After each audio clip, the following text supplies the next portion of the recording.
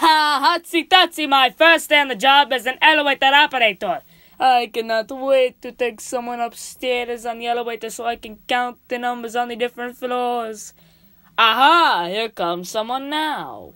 Hi there. Can you take me up to the, count? Is it you? Yes. Well, what are you doing here? I am the new elevator operator. I got a job this morning. Wonderful. Yes, and I'm going to love it because I get to count the floors. Oh, well, listen, can you take me up to the 7th floor? At last. Walk this way. Okay.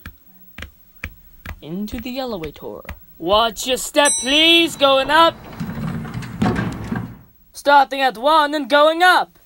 That's 2 floors. 3 floors. 4 floors. 5 floors. 6 floors. 7 floors. 8 floors. Well, listen, you're supposed to drop me off at the 7th floor. 10, that's 10 floors. I love it. Count.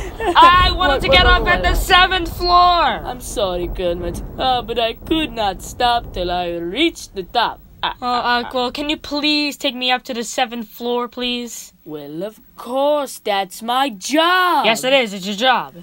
Starting at 10 and going down. 9, 8, 7. This is it. 6. No, you're supposed to be down to the 7th floor. 4, Count, will you stop this elevator? 3, 2, Count. 1. Will you stop this elevator? I love it.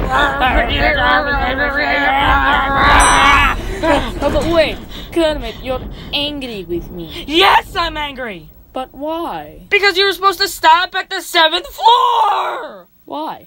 Well, because that's what elevator operators do. They're supposed to take you whatever floor they want you to go into the building. They are? Yes! And I wanted to go to the 7th floor! Oh, but that is no problem. I know a way that you can get to the 7th floor of the building, and I can still count all the floors without stopping. Oh, yeah? How? I will take the elevator, and you can hop up the stairs. But the stairs? Bye-bye. I have to hop in my trench coat? 1, 2, Hop. 3, Hop.